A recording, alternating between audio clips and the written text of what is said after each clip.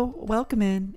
You know what this is. You did click on it. And for the gear, you're going to want crystal armor and a Bowfa. And if you have this type of gear, I'm assuming you're not a credit card build, right? And know what's best for you in the other slots. I will say it's good to bring a blowpipe if you have one, and I like to use thralls with the Book of the Dead to speed this up a slight amount. Inventory-wise, just bring food and a couple prayer pots. Anti-venoms are great if you have them, and if not, you could also bring Cure Me with a Lunar Spellbook. So use the spell twice, once to change venom to poison, and secondly to cure the poison completely. Works the same with anti-poison potions as well. Personally, I just tank through the venom, and I'm pretty lazy with it, so bring a telly out. I just use the quest cape for the fairy ring, and normally a ring of dueling, so I can go back to the enclave and reset my stats, but I'm out of them, so it is what it is.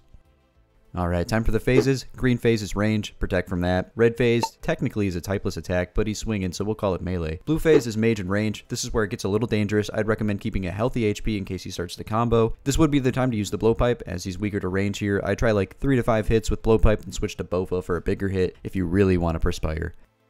Couple options to get there. Normally I use the fairy ring with the code BJs. This will take me near Zulrah's area. You do need 76 agility for this method, which is kind of trash. You could use Zolandry teleports to go right there. Zulrah does drop these, and I think you can also buy them. Or you could just charter a ship to Port Tyrus, and just run, so.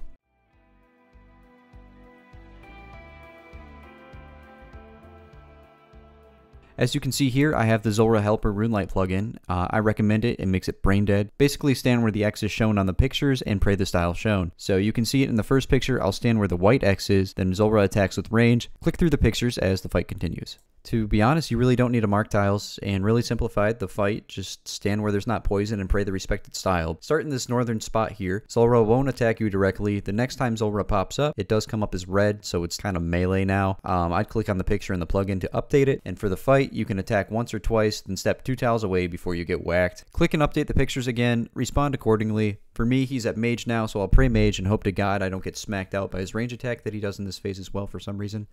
Again, just stand where the white X is and pray what you need. Zulrah will spawn snakelings. These are easily taken out by a Ring of Recoil or Ring of Suffering, and just focus on the fight.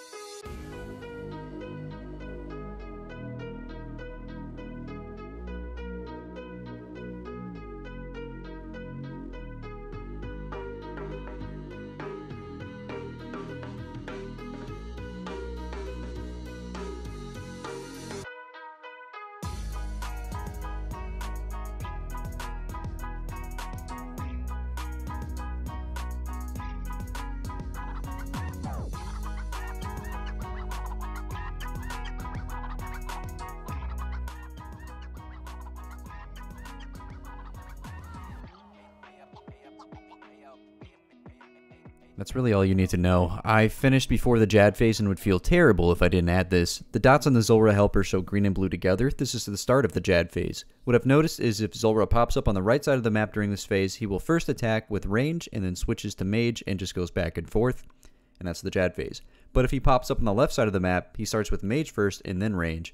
I haven't looked this up, just something I've noticed. So that's about it. I hope it helped. And I do have more Trailblazer episodes coming soon. Some progress has been made, but it's been slow with life stuff. So appreciate you for watching. And like I said here, that's all, folks.